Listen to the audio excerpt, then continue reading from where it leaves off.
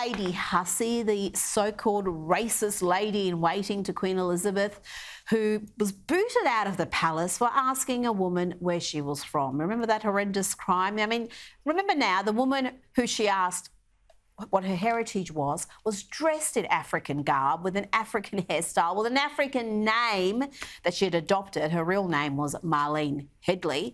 Well, that was Lady Hussey. Well, she's apparently back in the royals' good books again after they threw her under the bus during that media storm, with even the Prince of Wales saying that racism has no place in our society, essentially calling his own godmother a racist. Here to discuss this and more is Esther Kraku, writer and broadcaster in London. Esther, Lady Hussey is back. Are we getting an apology to her? I mean, her entire character was defamed horrendously.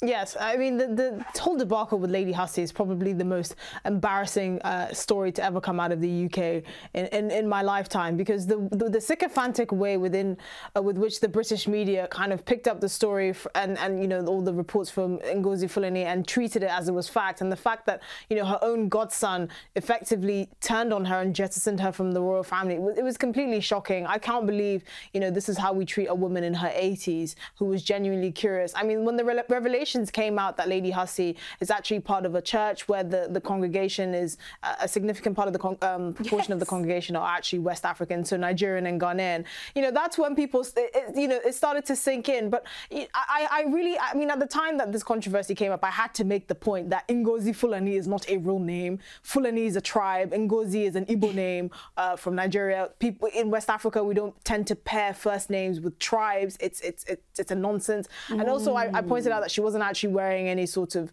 it was more of a costume than anything. There was no actual cultural relevance to what she was wearing. She was wearing a leopard print outfit. I mean, it's something you could really pick up at TK Maxx. So it was a completely ridiculous situation, and I felt so embarrassed with the way Lady Hussey was treated. I thought the way the royal family handled it was just an even bigger embarrassment, and it just shows how neutered and terrified people are of the R word, even when there's really no basis for it. Well, those revelations you mentioned about her church, I think really give some weight to why she kept asking where this woman was from, because she's genuinely interested in her heritage. She wanted to know what part of Africa her ancestry is from, and to interpret that interest as racist and bigoted and hostile is just so dishonest. It really is.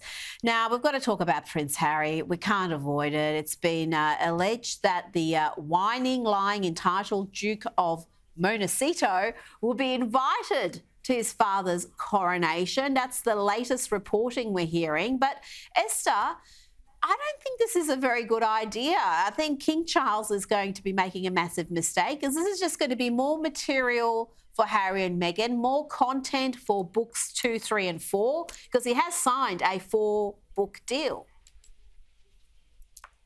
I mean, I understand the strategy from the King Charles, being that if he doesn't invite the Sussexes, which most people would prefer, that in and of itself is a sort of a media furore on its own. So I understand taking the high road, even though they've been utterly betrayed by the Sussexes. It makes sense to invite them. I think the bigger concern is, why would they want to go?